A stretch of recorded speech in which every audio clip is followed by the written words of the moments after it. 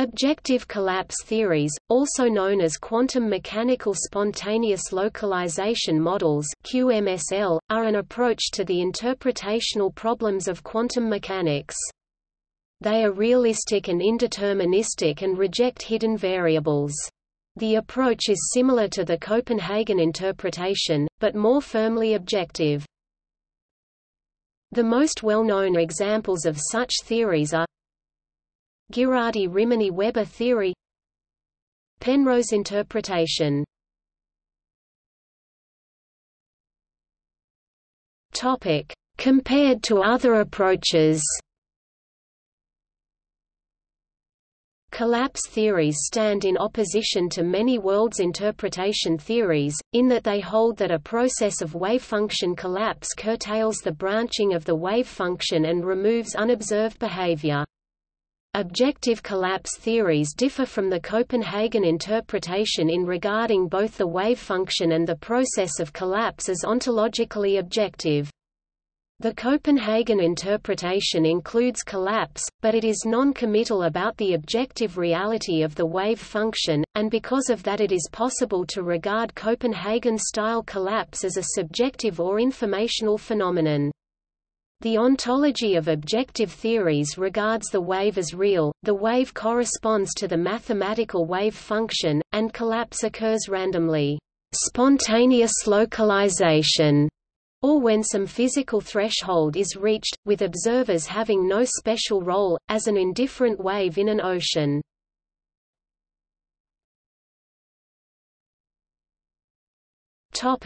Variations.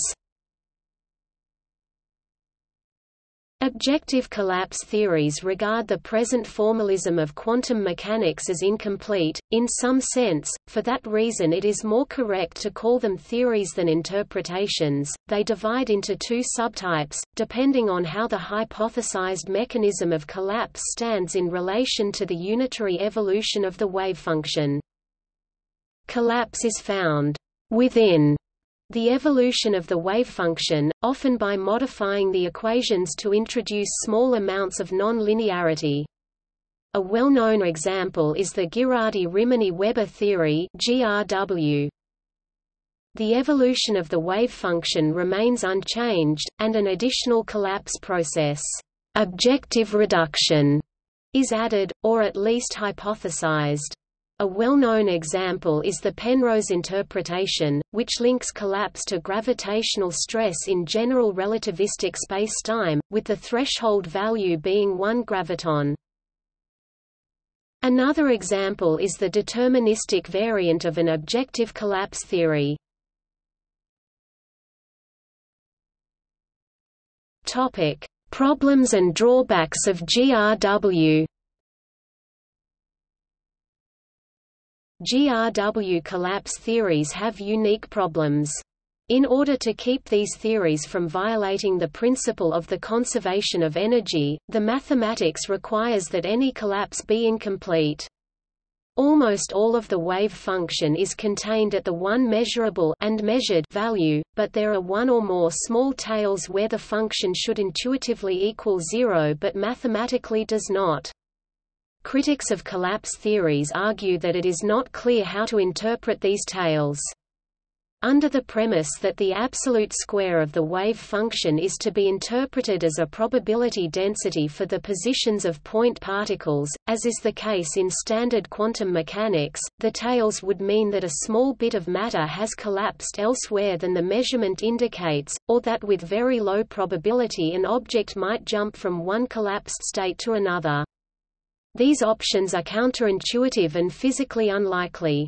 Supporters of collapse theories mostly dismiss this criticism as a misunderstanding of the theory, as in the context of dynamical collapse theories, the absolute square of the wave function is often interpreted not as a probability density of positions, but as an actual matter density.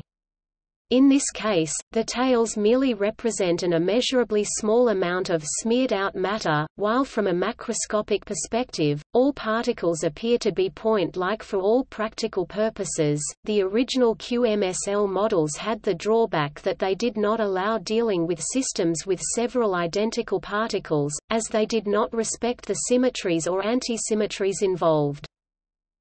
This problem was addressed by a revision of the original GRW proposal known as CSL, continuous spontaneous localization, developed by Ghirardi, Pearl, and Rimini in 1990. The straightforward generalization of continuous collapse theories, such as CSL, to the relativistic case, leads to problematic divergences of the particle density. The formulation of a proper Lorentz covariant theory of continuous objective collapse is still a matter of research, although suggestions have been published, e.g. by Philip Pearl.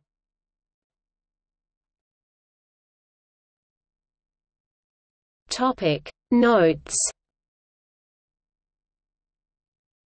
Giancarlo Ghirardi, Collapse Theories, Stanford Encyclopedia of Philosophy, first published Thursday, March 7, 2002, substantive revision Tuesday, November 8, 2011.